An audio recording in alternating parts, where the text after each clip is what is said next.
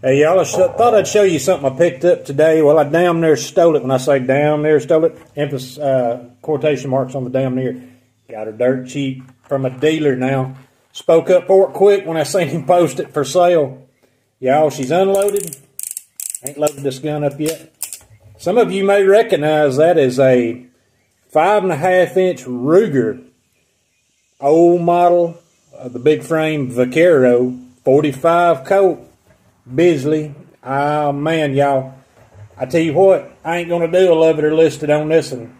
This one right here, I'm gonna keep that might be a platform or stepping stone to a custom gun in the future, 5-shot maybe. Don't care. Y'all ain't worked up. I've never loaded up any plus P45 Colt, but I'm fixing to work up some big ones. I gotta cash me some 300 grain gas check bullets. What do y'all think? Talk to you later. Thanks for watching.